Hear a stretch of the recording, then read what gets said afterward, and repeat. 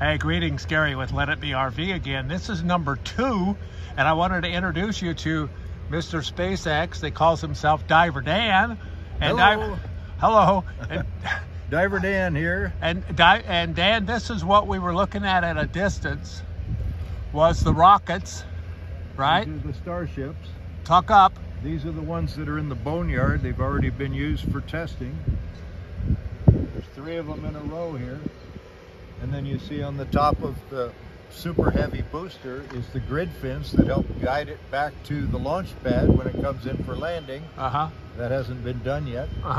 There's going to be 33 Raptor engines on the bottom of each of those boosters. There's going to be 6 Raptor engines. 3 of them will be sea level, 3 of them will be vacuum on each Starship. There's no grid fins on that far super heavy booster. Then if you look to the left, you're going to see where they're building more of these boosters. This is the security. This is the security guys asking us to leave right here.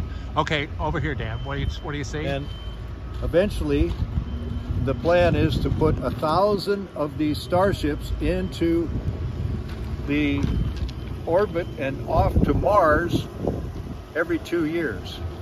And for each one of those Starships, they're going to need 5 refueling tankers in orbit staged out there. So there's going to be 6,000 Starships every